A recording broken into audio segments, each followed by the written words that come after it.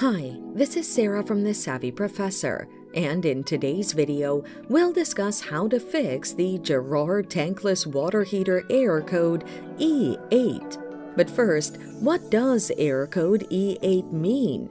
A display of error code E8 on your Girard Tankless water heater indicates an air pressure switch failure.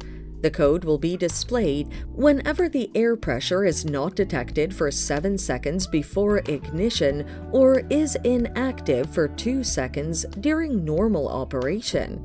The following are some of the common causes of this error: a faulty pressure switch and associated electrical harnessing, or a clogged pressure switch pipe. Now, let's look at the best solutions to fix the error. Service the pressure switch setup. Assess the wire harnessing connections between the pressure switch and the control board. Weld loose plug ports on the control board and replace or repair faulty wires. Replace the switch if it's faulty. Unclog the air supply channel to the switch.